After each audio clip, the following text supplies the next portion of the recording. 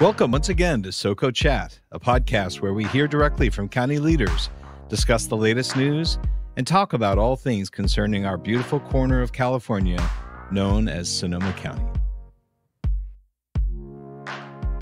Welcome. I'm your host once again, Paul Gullickson, Communications Manager for the County of Sonoma, and we thank you for joining us here on SoCo Chat.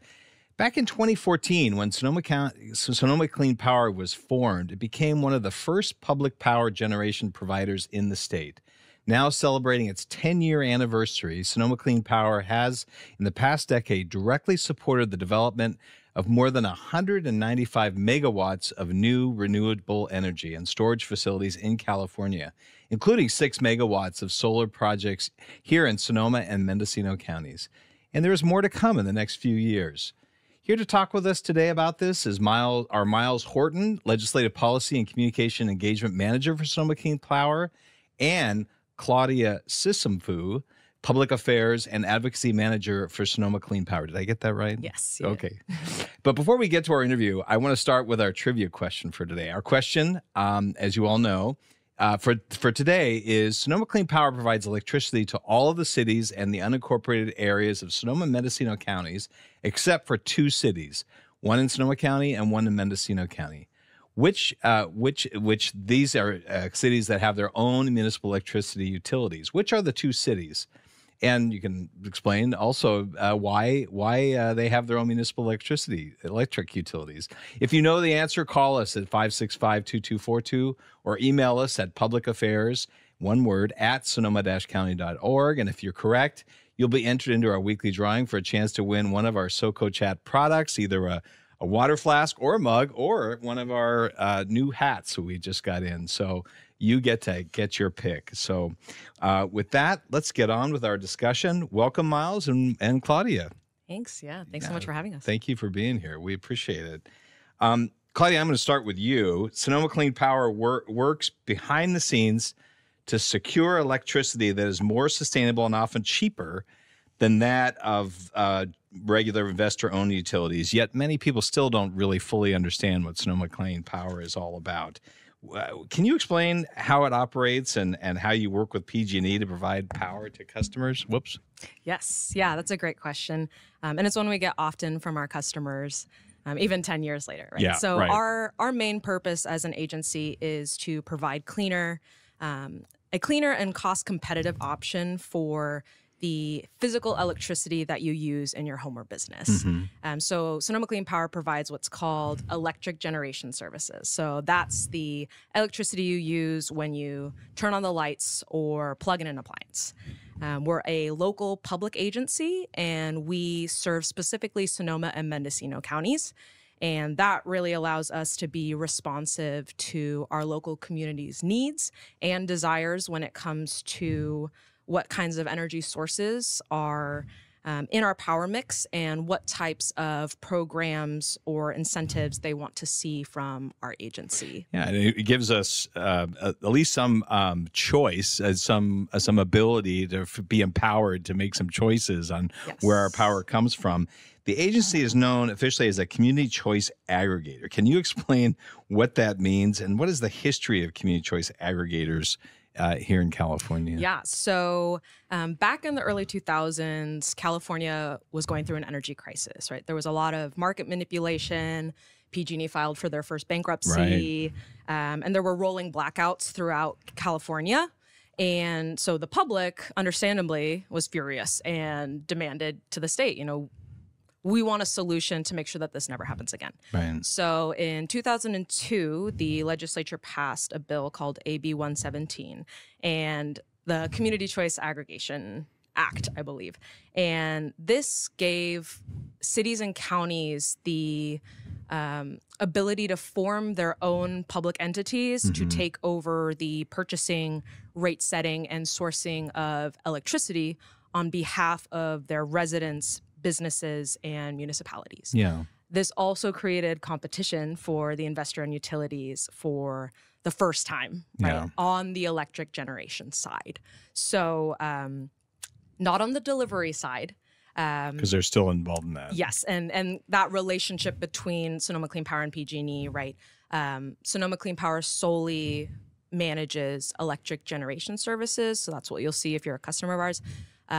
PG&E and the other investor-owned utilities have a monopoly on the delivery side, and that's because they own most of the transmission lines, the wires, the poles, all the infrastructure that connects your home to our shared electric grid. Right. So we kind of share that relationship for our customers in order to provide our customers with the cleaner power and the benefits of having a local provider.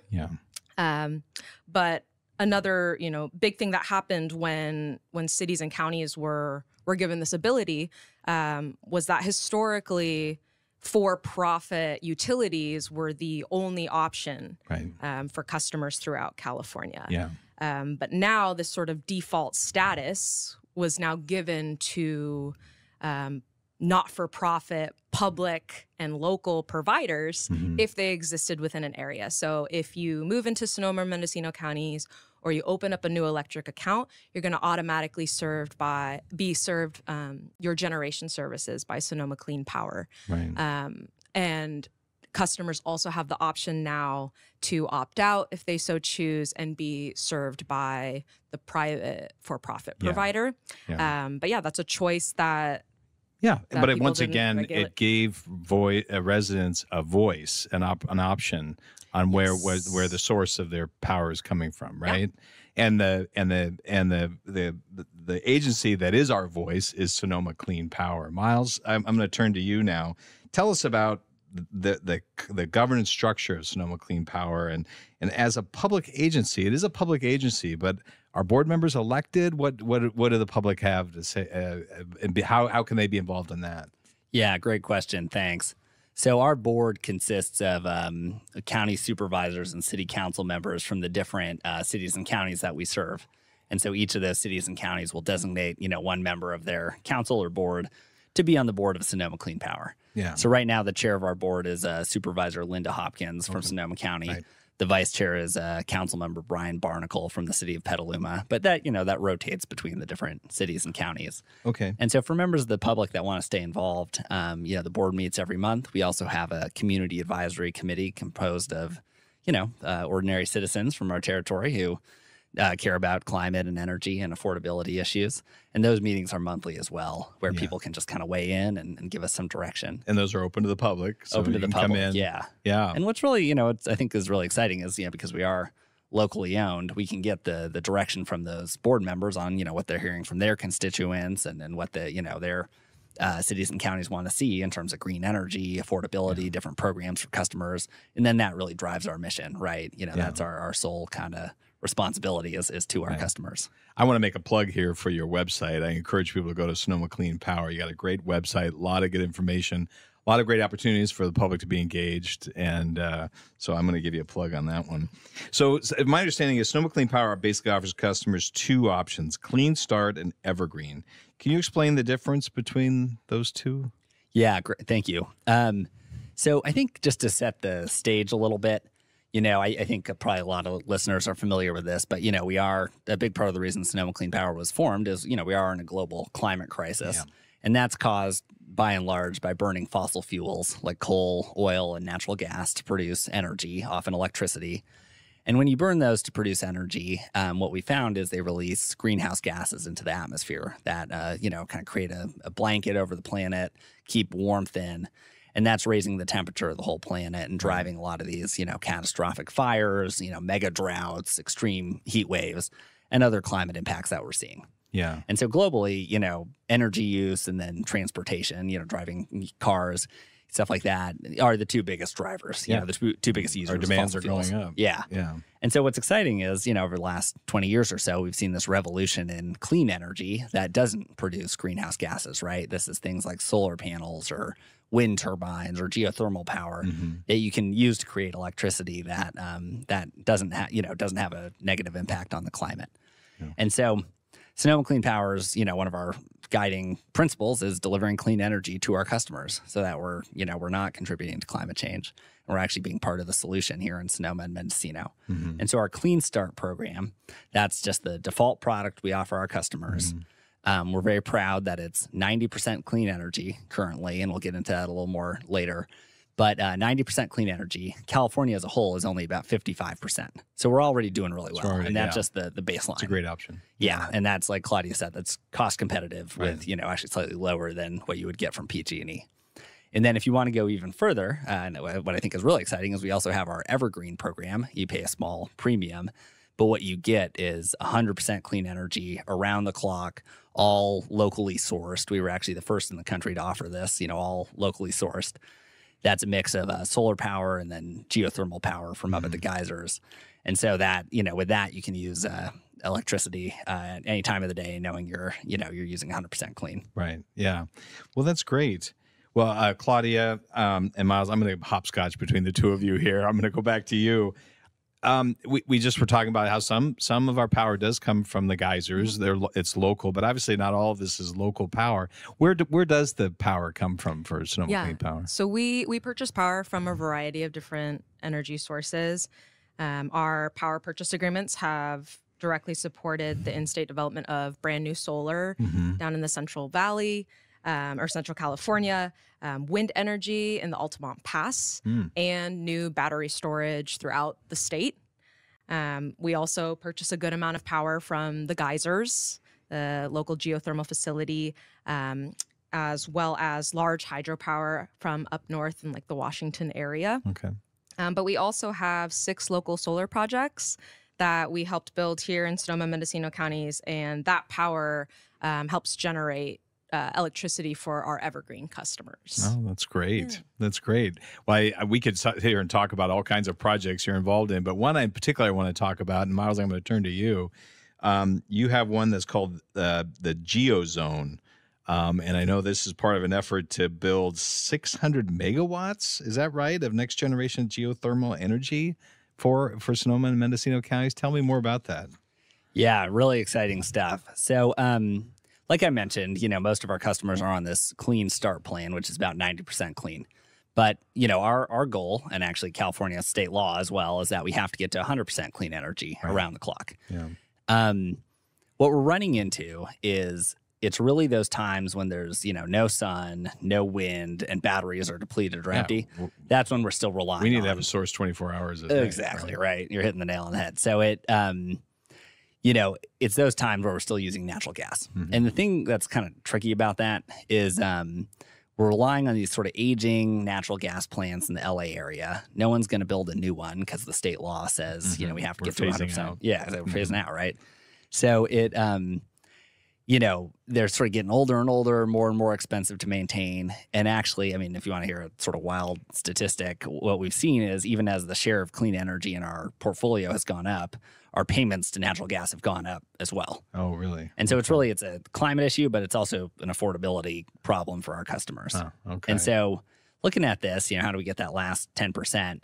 We identified next generation geothermal power as the right solution for us. And so this is, like Claudia mentioned, we already use a lot of geothermal power from the geysers, elsewhere, but that's already bought up, right? If we want new resources, we've got to go out and make it happen. Yeah. And so we're working with 3 different companies on this GeoZone initiative, which is really exciting. And we're actually really the tip of the spear in the whole country for trying to make these technologies happen. And the basic premise is if these companies, come and build their technologies here in Sonoma and Mendocino counties, and we get, our region gets that investment and jobs and all that, and they offer us, first dibs on any deals that they bring to the market ultimately once it's up and running, then we will, commit to buying the power or helping them find other off-takers. And we'll also help them, succeed and kind of navigate some of the local dynamics. It encourages more of these kind of projects being built, knowing that you guys are looking for them and ready to invest. Completely right. Yeah. And so if we can do it, this is a long game. This is probably a dozen or more years from today till this is all complete. But if we can get this done, what we'll have is a pretty, expansive supply of, clean 24/7 energy right here in our region available to our customers. Is there a simple way to explain what next gen geothermal is? Yeah, no, I'm glad you asked. Yeah. So conventional geothermal, like you would have up at the geysers. I think, people understand that. Yeah, makes sense, right? You send water down through natural fractures in the rock that, the rock's really hot, the water gets heated up and then comes back up as steam and powers a turbine that generates electricity. So with next generation geothermal, what's really cool is it's more of a closed loop system. So one thing we identified early on, I think this is probably pretty obvious to most people, is, there's not some big new water supply just waiting to be for us to grab it, right? So, we had to find something that uses a lot less water. And so what's cool is with these new technologies, one company we're working with is called Ever. They have what's called an advanced closed loop system, where they just send water down in a pipe. That pipe passes through that field of really hot rock. Maybe it radiates out into a few other pipes, and then they, collide and come back up. And then the heat is sort of extracted from the water to create electricity, but the water is sent right back down. Yeah. So it's like the geothermal. It's just much more efficient and closed loop, like you said. Exactly. Yeah. And one thing, so in terms of water use, there's a big advantage. And then the other thing that's really cool is you don't need to find those natural fractures in the rock for the water to move through, because you can drill a pipe, or another company we're working with has a concept where they artificially create those fractures. Okay. So you can do it anywhere there's solid, hot rock under the surface, which is pretty common, actually. The natural fractures are really rare, but hot rock that's solid is pretty common. Yeah. So we have more flexibility in terms of where we can put it. And this is fascinating stuff. I don't begin to understand it all, but I think I got an inkling of it, and I appreciate it. Claudia, I'm going to jump back to you. How can residents find out more, and how can they stay engaged in this GeoZone effort? And help it move forward if they can. Yeah, so we do have a page on our website called the GeoZone, where folks, if you're interested, can really do a deep dive into what Miles was talking about. But we also plan on doing a lot more community town halls and events. We hosted one at our customer center a few months ago, but we're planning to do that throughout Sonoma and Mendocino counties, just to really get the word out, and also provide opportunities for folks to not only learn more about our GeoZone effort, but also this bigger picture, and like, what are the challenges that all folks in the energy industry are facing right now, as we try and move away from non-renewable and dirty energy towards this all electric renewable grid if we can. So definitely checking out the events that we're hosting. We also have a GeoZone email list that you can sign up for on our website, so you'll get notified of any events coming up or any efforts that we're doing. You can also follow us on social media. If you're interested in coming to our board of director meetings or our community advisory committee meetings, we usually do an update on kind of where we're at on the GeoZone. And then also each of these projects, as we get further down the line, both in sort of the exploratory phase, and in like the bigger, if we're successful, right, the bigger development of these power plants, like they're all going to go through the CEQA process. So there'll be plenty of times to definitely weigh in on those. Encourage the public to stay involved in those and provide input, because we really want to see these projects be successful for our community, but it's really about making sure that we as a community have ownership of these and are happy with the benefits and the value that this brings to our region. Well, it's exciting, a really exciting project. I know community engagement is an important thing for you all. You have another thing coming up. It's a little different. You have an art exhibit coming up involving local artists. In fact, you have a reception schedule, if I have this right, October 12th. Is that right? Yes. Would you tell us a little bit more what this exhibit is about? Yeah, so this was actually sort of a passion project started by some members of staff and our CEO, who really love art and also love to see art combined with like our love for nature and really connected to our mission as an agency. And so this is the second year that we're doing this art exhibit. We work with a local art curator who identifies different local artists. And then we're lucky as staff because we get to see that art every day. There's art displayed in the hallways, in the meeting rooms, in the boardroom, and in our break room. All from different artists who have a different way of sort of all different mediums and all different ways of portraying nature through their art. Okay. And so on Saturday, October 12th, we'll be closing the exhibits from 1 to 4, and it's open to the public. We'll have some bites and opportunities to mingle with the artists as well. So, and these are all local artists, right? Yes, all local artists. That's very cool. Well, let me ask you, what else do you want? I'll ask either one of you, what else do you want listeners to know about Sonoma Clean Power? We only have a few more minutes, but as you know, it's hard to believe it's been 10 years, but we're now going to be entering the second decade. You guys have accomplished a lot. What's next? What do you want residents to know? Yeah, thanks so much. Maybe I'll say a few words and then Claudia can pipe in too. But so much has happened since Sonoma Clean Power was formed 10 years ago, right? I mean, the state adopted a goal of 100% clean energy. Right. We actually just found out that the governor signed some legislation we had sponsored this year to make it easier to build geothermal in California. Great. Really exciting. Yeah, fantastic. So, there's been a lot of movement, but I think the thing that's remained consistent and is actually only getting more urgent is that if we're going to transition to 100% clean energy and meet our ambitious climate goals, both here in our region and statewide and actually globally as well, we really need to build clean energy we're building at a very fast rate, and we need to double or even triple that rate. Right. And that's what we're looking at. And that involves building public awareness too and support. Exactly. So. Yeah. And so that's why we're out here sort of spreading the word is we do, it's projects like the GeoZone, we need to make them happen and we need to get there, within a sort of timely way if we're going to defeat this climate challenge that we have. Right. So Claudia mentioned it earlier, but please go to sonomacleanpower.org/geozone and check it out, because this could really be our contribution to fighting climate change globally. Absolutely. I think if we can incubate these new technologies here, they could be used around the world. Yeah, great. Claudia, you have any thoughts? I'll just make a plug for our customer center right in downtown Santa Rosa. It's right next to Russian River Brewery. If you haven't checked it out, we really encourage you to go. It's like a full service, stop for customers if you have questions about your bill. If you want to check out financial assistance programs, rebates, incentives, we have all that information there. We also do fun stuff like cooking classes on induction. We do like GeoZone town halls there. And it's just it's a great place just to be able to ask questions. Mm-hmm. It's not Sonoma Clean Power is not an extra charge. So if you want to learn more about, what Sonoma Clean Power does and all that we're involved in the community, we got great folks there to help you. And a great location. Yes. It's hard to miss.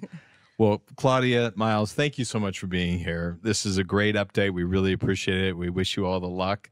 And as a thank you for being our guest, we'd like you to take one of our SoCo Chat mugs with you as you leave today, and we very much appreciate you being here. So thank you. Thanks so much. We so appreciate it. Well, and to our listeners, we also like to give you a chance to win one of our mugs or one of our water flasks or even one of our hats. It's your pick.